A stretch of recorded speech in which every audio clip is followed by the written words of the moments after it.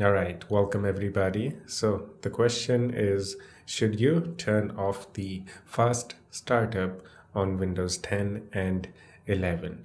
After doing some research and after hearing different opinions from different people, I think mostly yes, you should turn it off. So fast startup is a feature that comes pre-enabled on Windows 10 and 11. So you don't have to enable it, but if you want to disable it, you can disable it. So I'm gonna try my best to explain you guys why I have this turned off for me, okay, and who can keep this turned on, okay. So basically this makes your PC boot faster if this option is enabled. By default it is enabled, you don't have to enable it, but why do I have it disabled? Okay, first of all, this is a PC, desktop PC. This is not a laptop, and I have a SSD. So if you have a SSD, turning it off or on, it doesn't really make that much of a difference. The boot time is almost the same. So you can see if I go to startup, my boot time is 9.7. I don't have the fast boot turned on, boot time recorded here, but as far as I remember, the boot time was same without fast startup or with the fast startup. I see the same results because it's an SSD, okay? So if you have a SSD, yes, you should turn it off, or you can turn it off. It doesn't make any, huge difference. And second, what does it do? Okay, so it makes your PC boot faster. That's a common thing we can simply understand. But how does it make your PC boot faster? So, actually when you turn off your computer, when the fast startup is enabled, basically you're not turning off your computer completely. Your computer is somewhat of in awake situation. There are some Windows drivers and some settings or whatever always running on your disk or SSD, okay? So which means it's kind of a hibernation or sleep mode. When you use the hibernate option on your PC, basically this option will turn off your computer, but it will keep all the memory, all the processes onto your RAM. So it will boot really fast. So it's not basically turned off, it's hibernated, okay? So simply it's the next level of hibernation. The fast startup is next level of hibernation, which is a little bit slower than hibernate option actually, but it is faster than completely turning off the computer.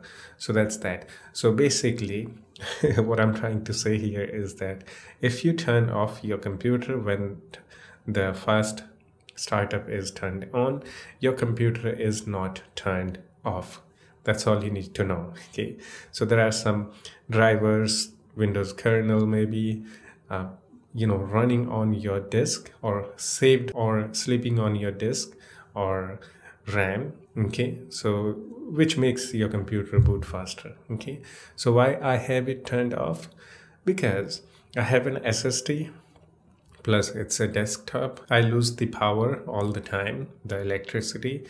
So yeah, it's best for me to, just turn it off so my computer can sleep well and it is properly shut down. Yeah, that's the only reason I have it turned off.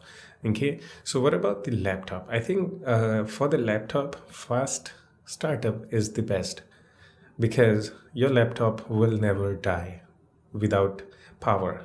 There will always be a power on laptop's battery, okay? So you will never lose power, and yeah, for the laptop, I think this is no big deal. You can turn it on, off, but if you have a SSD, it doesn't make any, huge difference. That's what I learned from the internet, okay? And I can see the result myself. I'm using a SSD, so fast startup doesn't make any difference, at least for me, okay? Even if it does, there are a couple of seconds difference. That's all. Okay, so now one of the biggest reason why you should turn off the fast startup, that is, if you do dual booting, like you dual boot Windows 10, Linux, and Windows 11, whatever, if you're doing a dual boot or triple boot on your system, you should keep it turned off. So as I explained to you guys, your computer is never turned off if you turn on the fast startup. So when you want to switch to the another operating system, if you're doing a dual boot or triple boot, then it might affect the Windows 10 or 11 disk or drivers, or it won't even boot.